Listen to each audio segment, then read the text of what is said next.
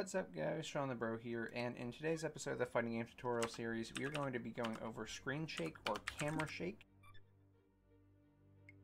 And so, basically, when we attack our character, or when our character gets attacked and they take damage, we want to apply a visual effect of screen shake or camera shake. That way we can emphasize the impact of the hit. So as we come into the game here, skip the entrances and everything, I attack my character, and you'll see the screen shakes now. Now, it's a little too violent right now. However, this is just to demonstrate what we can do with this. You have a lot of options for how powerful the shake actually is. And you can actually customize it to the amount of damage that was taken and other things like that. Right now, it's all the same. If you actually are using this too much, it can be a problem. If you're not using it enough, the impacts from the hits might not feel like they are beefy enough. So there's a lot to consider, but it's very easy to customize, and I'm going to give you all the tools you need to do so. Before we get started on this episode, if you want to get caught up in the series, I will link the entire fighting game tutorial series right here in the top right corner. This is episode 223, and we still have a long way to go. So you can get caught up and check out how we've done everything to date. Alternatively, if you don't care about that, but you just care about the camera shake, I'll go ahead and link you to this episode right here, which is the first episode of visual effects that we did, because this isn't the first VFX episode we've done in the series, and you may be interested in other ways to make your fights feel more meaningful. With that out of the way, we can go ahead and get started. The first thing we are going to need to do is our actual camera shake effect, and we create that effect through something called a camera shake class in Unreal Engine.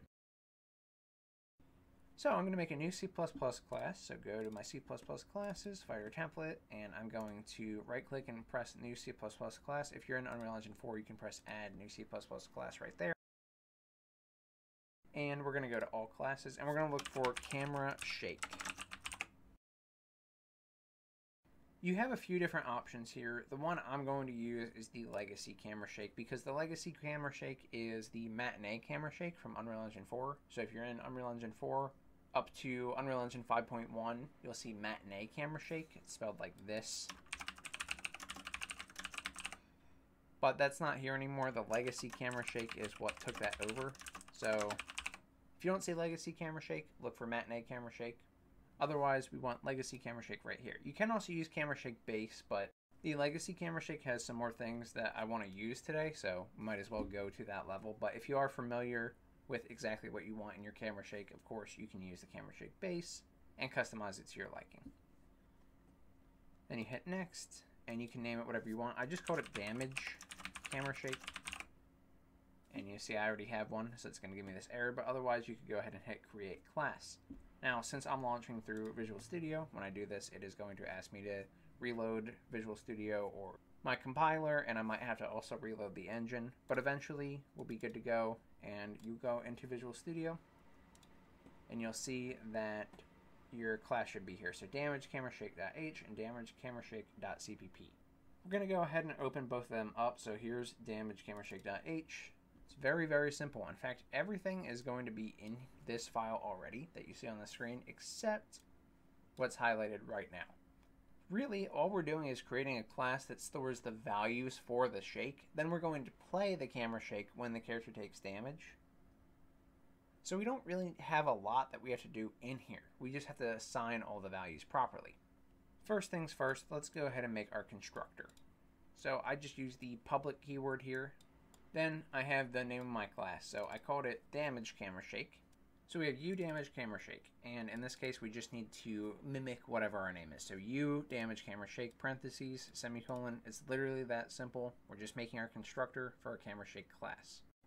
At this point we want to go into our C++ class, so damage camera shake.cpp. Now in here you'll only have these two lines, so we'll have to fill out the entire constructor. So U damage camera shake : U damage camera shake. And then in here is where we fill out all the default values for what we want our camera shake to look like. I have this commented, but you have a lot of different options here. So we have the oscillation duration, the oscillation blend in time, and the oscillation blend out time. Oscillation, if you're not familiar, is really just movement. There's more to it than that, but that's how you can think of it. This is the movement or the shake duration. So the entire duration of the camera shake effect. I've noted here this is the length in seconds, and the blend in time and blend out time are also in seconds. So blend in time means how long does it take to go from no effect to full effect. Blend in time will give you a little bit of offset. There is a little bit of that blend, and same with the blend out time. It will also have a little bit of blend when you're exiting that effect, so it doesn't go straight from effect to normal. There is a little bit of blend. It's not required, but I chose to give it a value here. So my total duration of the effect is 0.5f or 0.5 seconds, which means half a second. The blend in time is 0.1f or 0.1 seconds. Blend out time is 0.2f or 0.2 seconds. Again, fully customizable. You're going for the effect that you want for your game, so it could be completely different from my values, but this is what I chose for mine. Now, you have the ability to rotate and move your oscillation on the X, Y, and Z axes. In my particular case, what I did was add rotation on the pitch and location on the Y and the Z axes. The pitch is the left and right. So the first thing we have here is raw oscillation dot pitch dot amplitude equals 3.0f. Amplitude is really how high this curve is going to be. At the core of these camera shake classes, they're really a graph, and the graph data is being read. So amplitude is the maximum value that this curve on this graph is going to have. The higher your amplitude, the more rotational oscillation you're going to be getting. 3.0, for a fighting game specifically, I'd probably actually turn this down, maybe make it 1.5, but you'll have to play with it. The frequency is how many times this is going to occur in a given period of time. Really, it's how often the curves on the graph are going to repeat.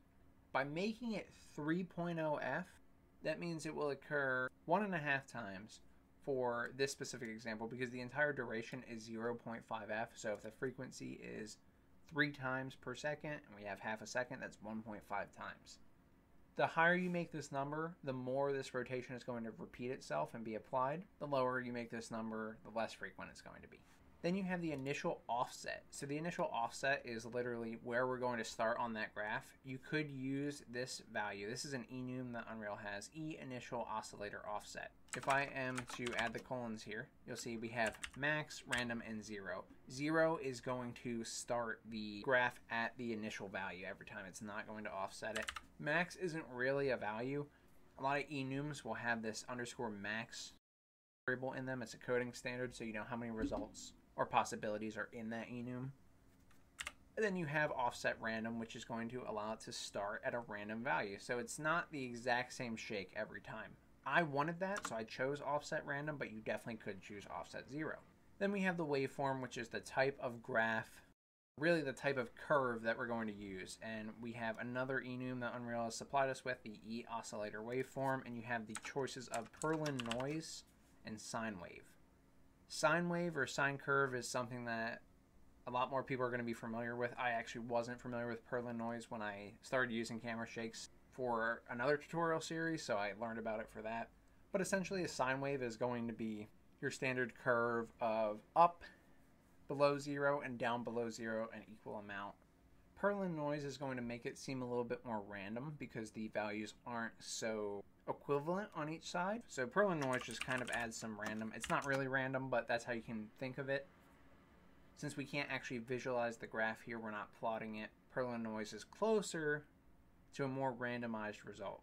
Take that with a grain of salt, but just play around with Perlin noise and sine wave. You should be able to tell the difference.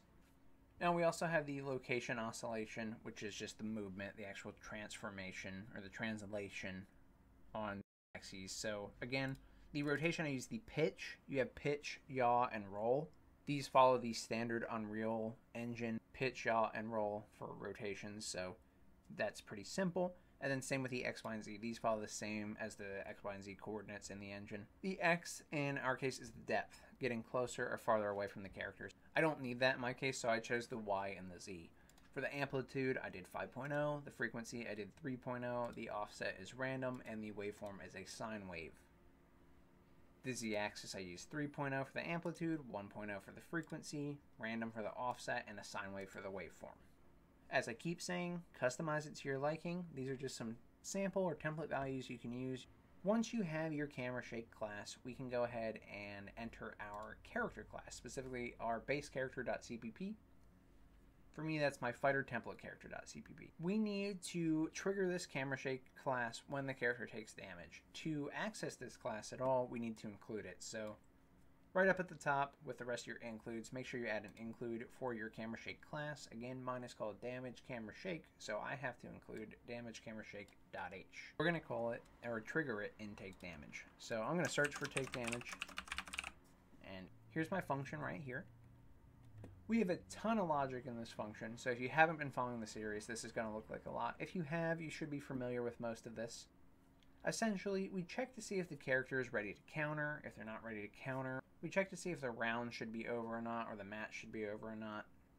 Then we check and make sure the character is not in some sort of super or special move where they can't break out of it. We determine and make sure the character is not able to block. If they're not able to block, they don't enter the blocking state, thus they can't take reduced damage. In my case, I'm only going to have the camera shake play when the character does not block the attack. So the attack actually has to land, so the blocking isn't taking any action. But you could, of course, have the camera shake play during the block. If you're following my behavior, then this if statement right here is where we want to put the camera shake. At this current time, I'm going to have the camera shake be consistent. So as long as the character is taking any damage, we're going to play the same effect. I can avoid looking at the attack state. So it doesn't matter if this is a counter hit. Don't care. We want to do it for all attacks. Doesn't matter if there's damage decay. We want to do it for all attacks. So quite literally, we can go to our if statement right here, checking for the block. And since we're not in the block, if we're inside this if statement, we can follow it down to the bottom, below the hit sounds, below the super meter, below determining if the character was hit by this attack, below hit stop, below pushback. At the very end here, I've added a new line. See, we're not at the else yet. This is the last line in that if statement. We're going to play our camera shake effect. We're going to do this by using our uGameplayStatics : get player camera manager function right here. So this is a function that exists within Unreal. We can get a camera manager class, which exists by default. We don't have to set one up. The way you get it is by plugging in the context or the world and then the index that you want to retrieve. So get world works for us. That's all we need to do. So just get world. Index 0. This is the first player, which is perfectly fine, especially for our type of camera that we're using, where it's one camera focusing both characters or both players. And we can call start camera shake on that.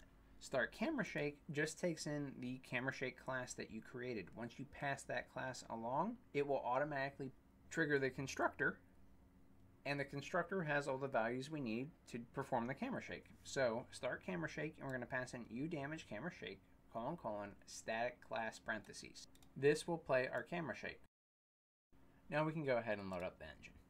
At this point, we can come into our game and see our camera shake actually working on hit or on taking damage, and that's exactly what we want for today's episode.